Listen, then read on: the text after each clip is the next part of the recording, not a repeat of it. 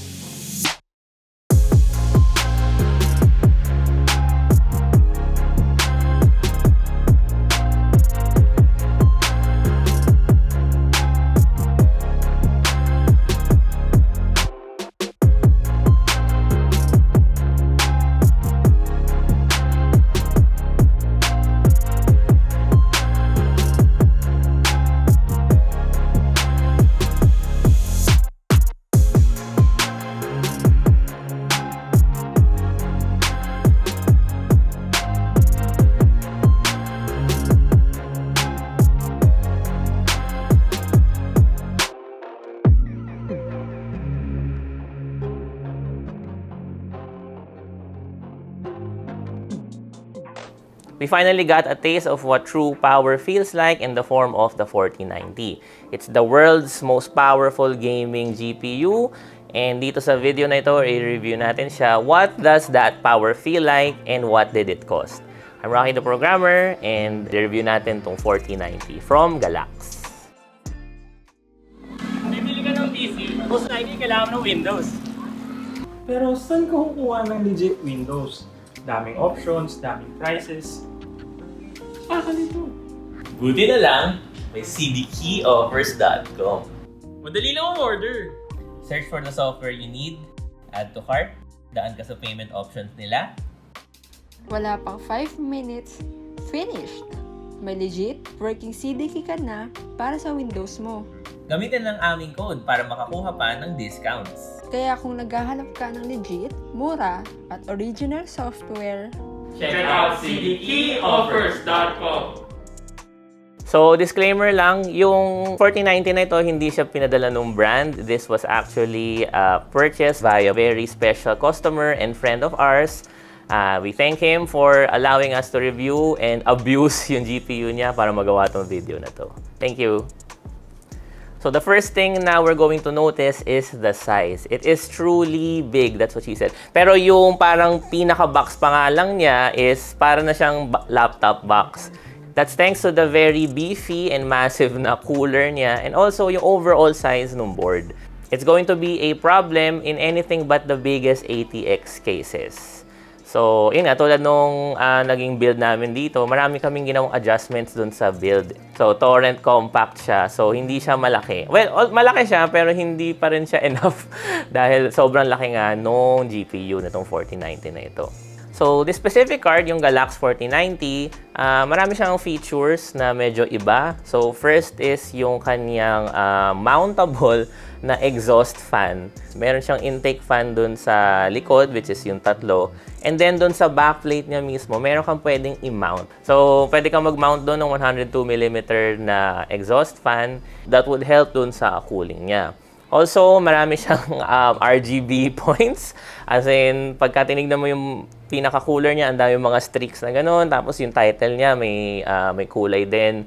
Personally, hindi ko masyadong trip yung design niya. Pero, I can see some builds na talagang magte-take advantage ng design niya and mapapaganda siya.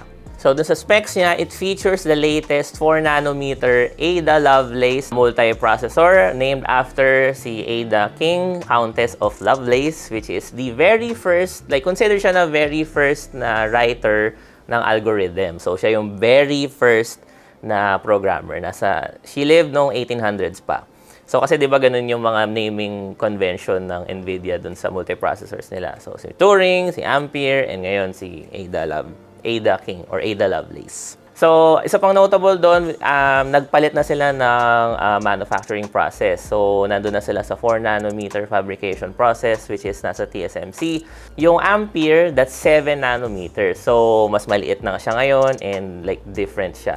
So, this architecture manages to cram 76.3 billion transistors in a die na 608mm lang yung size. So, compared dun sa last generation, which was 28.3 billion transistors sa 628 na millimeter na die. Mas madami siya and yet mas maliit. So, yung performance difference nun is going to be drastic. It features yung 3rd generation na RT cores and yung 4th generation na tensor cores for lahat ng AI workflow. So, tulad ng DLSS and other machine learning applications for the GPU. Tapos, it literally has more of everything. More cores, as in mas maraming core clock, mas malaki yung VRAM, mas malaki yung number ng shaders, mas malaki yung size niya, and also, syempre, mas malaki yung TBP or yung board power niya. So, officially, 450 watts yun, pero we've seen na this thing can peak at even greater na wattage dun. So, that's with the help of the PCIe 5 na power connector. Mamaya pag-usapan natin yung connector na yan. So, syempre, since siya yung world's best GPU, syempre, siya din yung may pinakamataas na score. At dito sa mga tinetest namin sa Hardware Sugar, siya yung pinakamataas sa TimeSpy at over 37,000 na GPU score. Like, wrap your head around that. 37,000 siya. So, para siyang dalawang 3080. And of course, sa gaming, it eats up everything na tinrow namin sa kanya at 4K. So, lahat ng test natin dito is 4K at maximum settings, lahat ng pwedeng i-crank, lahat ng slider, talagang pinilit namin na malakas talaga. And it averages 150 FPS dun sa mga demanding games like Horizon Zero Dawn, and 111 FPS sa Assassin's Creed Odyssey, and marami pang iba. Medyo nag-struggle lang siya, and I'm going to quote yung struggle kasi sa Cyberpunk, which has yung pinaka-advanced na ray tracing or pinaka-demanding na ray tracing at ray tracing Psycho, naka 70 to 80 FPS siya na 4K. Pero kung ikaw ba naman, magre-reklamo ka pa ba nun? Above 80 or like above 70 FPS sa 4K.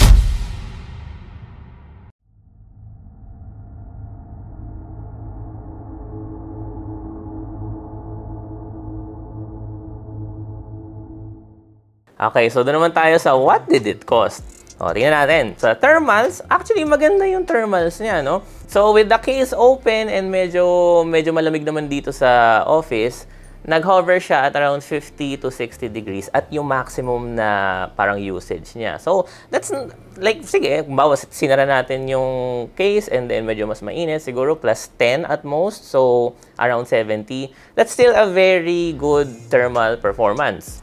Also, dun sa mga test natin na ginawa sa gaming and then dun sa synthetic benchmarks, very consistent yung frequency niya. So, hindi siya erratic and hindi siya nagsastruggle na i-maintain yung advertised, or yung stock na clock speeds niya, both in core clocks and memory clocks. So, eto na yung babayaran natin, yung wattage tax. Dun sa mga medyo easy na games like Horizon Zero Dawn and Assassin's Creed, nag-hover tayo around 371 watts.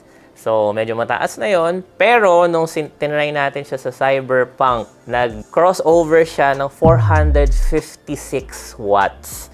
So, 456 watts, yung iba sa atin, yun pa rin yung buong PSU. As in, buong PSU, yung PC natin.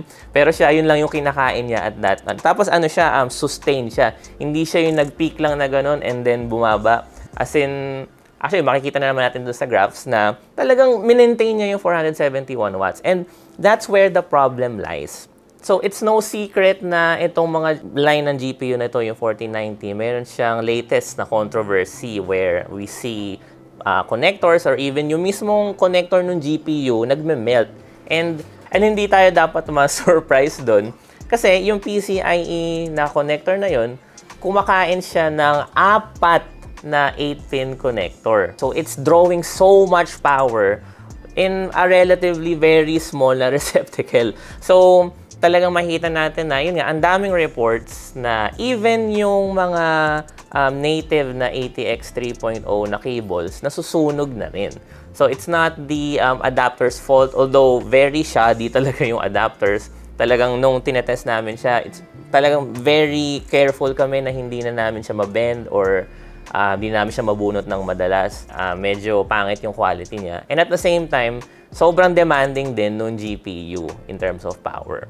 So, doon sa price, hindi na tayo dapat ma-surprise kasi this is the top of the line cutting edge na GPU. So, this is going to be expensive.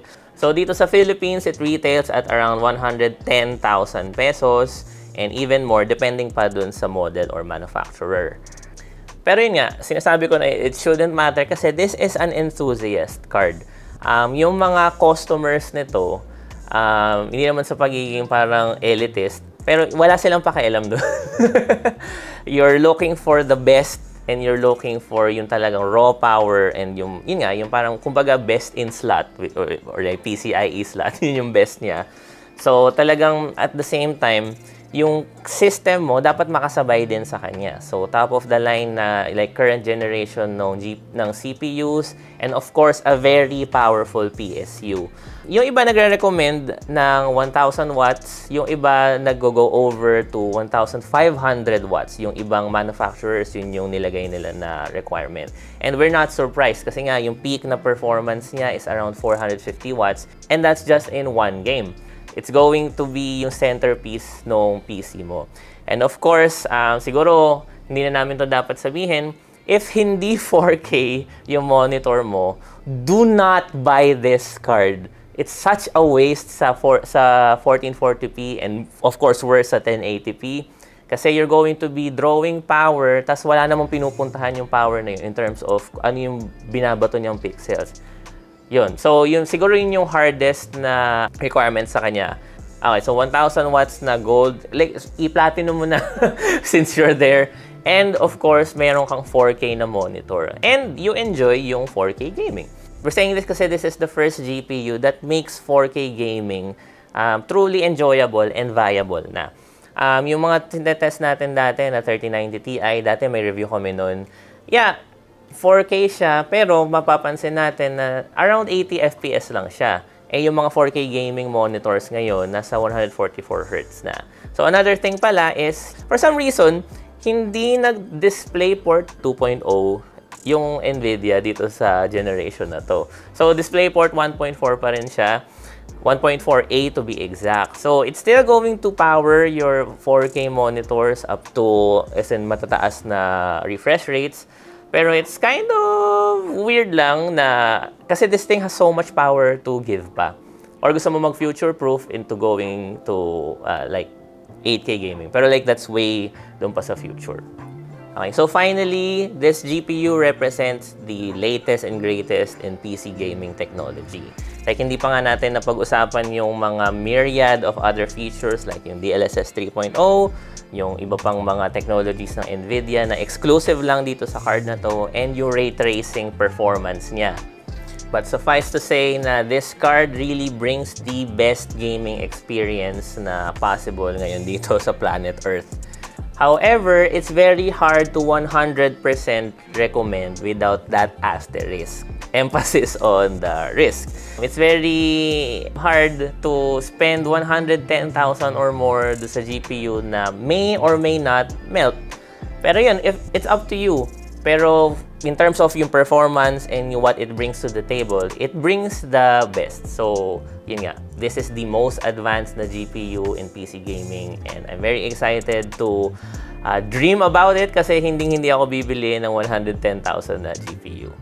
And I'm very excited na may manufacturer na mag-sponsor sa amin and magpahiram sa amin ulit ng 4090. Shoutout Asus! Sa Asus.